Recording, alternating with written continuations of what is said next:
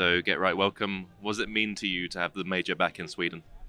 It's the most important thing ever in my life because CSGO means so much to me. And having it in my hometown, in my home country, it just means the world to me because we want to also show up why CSGO is one of the biggest games in Sweden and also having a huge, rich history with it. Do you miss playing in front of the crowd like this?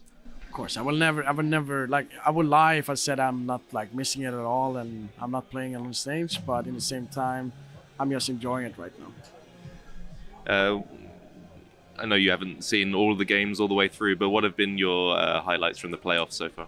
I mean, the highlight is of the small part I've actually had the time to see was the heroic G2 overtime. Like the ending of that game where it's like heroic almost won, and G2 taking it back and winning 4-0 there. Like that's probably like my biggest highlight so far. Obviously an NIP legend. Were you sad to see them go out in the quarterfinals?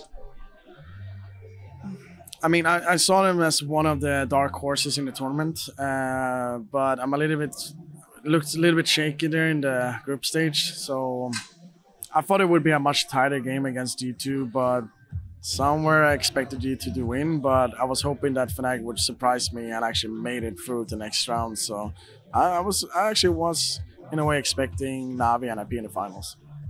What do you think of the Swedish talent we have right now in CSGO?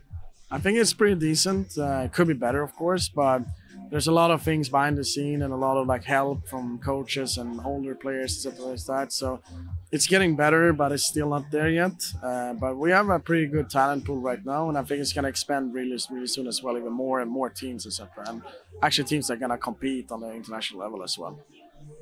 Who do you think is in better form right now, NiKo or s1mple? Ooh, that's a hard one. NiKo has been really good this major so far. s1mple has also, but s1mple also had like a huge help from everyone's teammates. I don't know. It's gonna be 50-50 right now. Like I don't know. I'm going to ask you though, which of those two is going to be lifting that trophy?